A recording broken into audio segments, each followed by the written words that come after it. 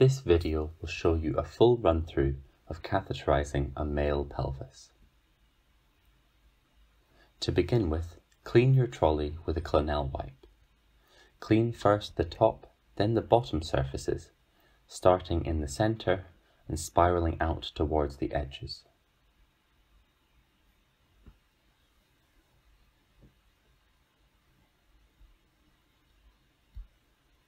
Then wash your hands using the 7 steps of hand hygiene.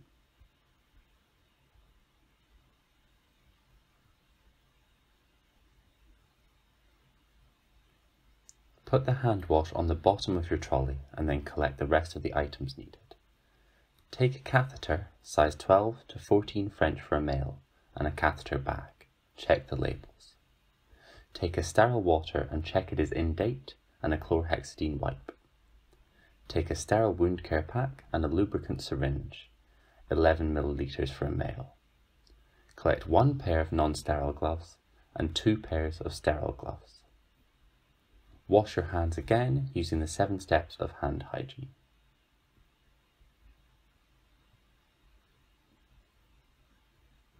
Put on your non-sterile gloves and go over to the patient.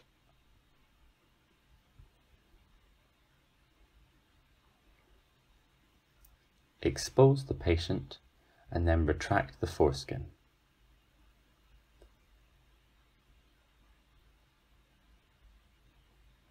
Then remove your gloves using the pinch-pull technique and wash your hands again. You must always wash your hands before putting on and after removing gloves.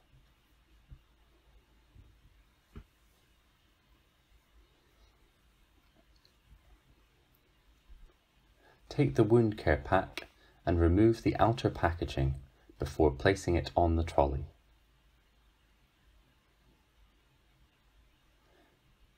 Carefully lift up each corner in turn and open out the wound care pack.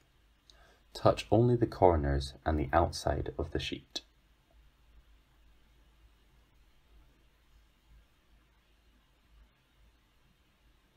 Lift up the orange bin bag and insert your hand into it, holding the back of the bag with your opposite hand. Arrange the field by removing aside the sterile gloves, which you will not need to use, the field extender sheet, and the patient drape sheet. Invert the bin bag, ensuring you do not touch the outside of the bag once inverted. This can be used for throwing out waste when you are wearing sterile gloves.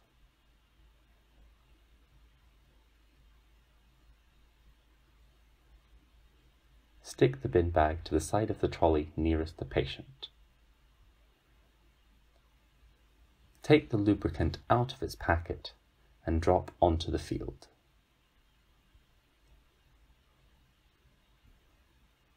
Pick up the sterile water and the chlorhexidine wipe. Check that the water is in date.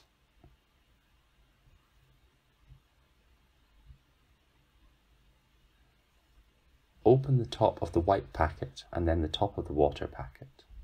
Use the wipe to thoroughly clean the top of the water packet.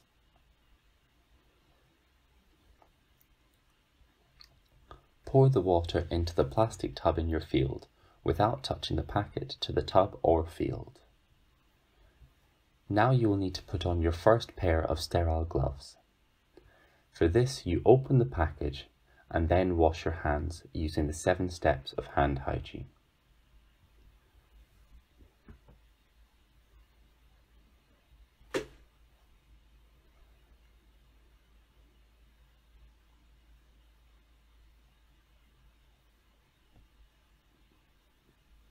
Then put on the sterile gloves in a sterile technique.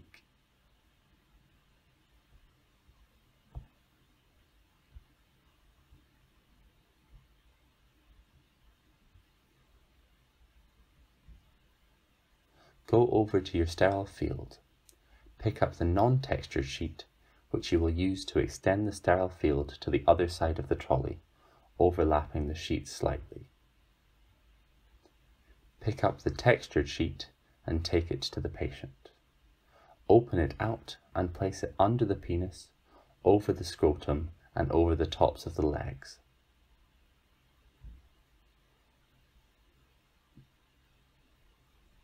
Pick up the first piece of sterile gauze and dip it in the water. The first clean should go down the urethral meatus and around the coronal sulcus to the patient's right.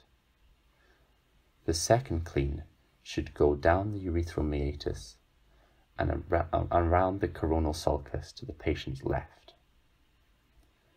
The third clean should go down the urethral meatus.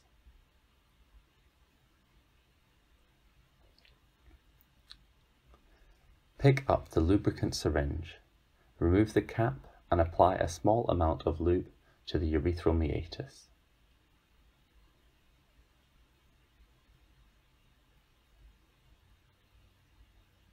Then insert the tip of the syringe into the urethra and administer the remaining lube. Try to angle the penis upwards as you insert the lubricant. Remove your sterile gloves using the pinch-pull technique, and then wash your hands using the 7 steps of hand hygiene.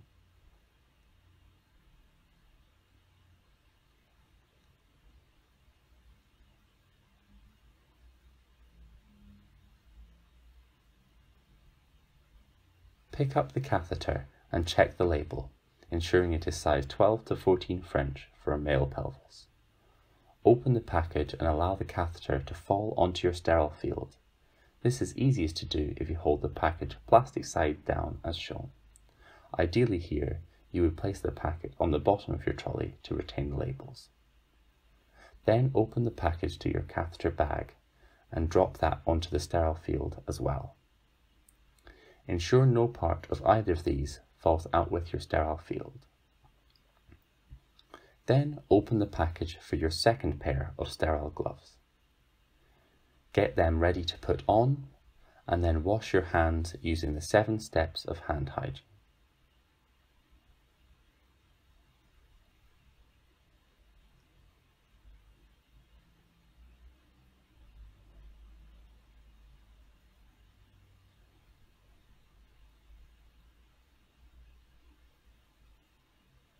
Put on your sterile gloves in a sterile technique.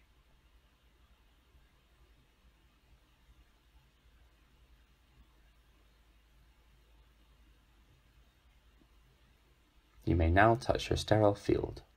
First, open the packet and take the cap off the water for inflation of the balloon.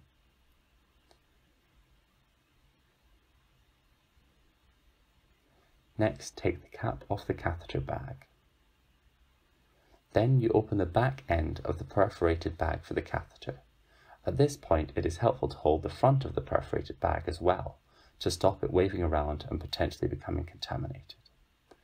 Once the back end is open, connect it to the catheter bag and take the whole thing over to the patient. Place the bag down onto your protective sheet, and then open the front of the perforated bag around the catheter, ensuring you do not touch the catheter itself with your gloves. Grasp the penis with your left hand and insert the tip of the catheter into the urethra. Rip open the perforated bag as you go, ensuring that you are touching only the perforated bag. At some point, in a real patient, you would see urine flowing down the catheter. In an exam, you may be told you have reached urine.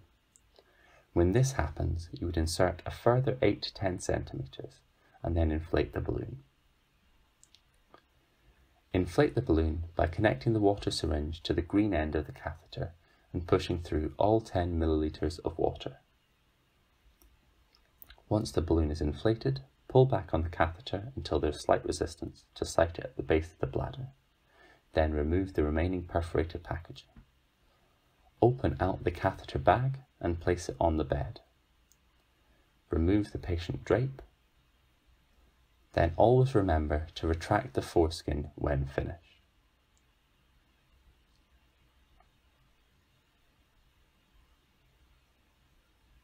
Cover up the patient and then remove your gloves in a pinch-pull technique.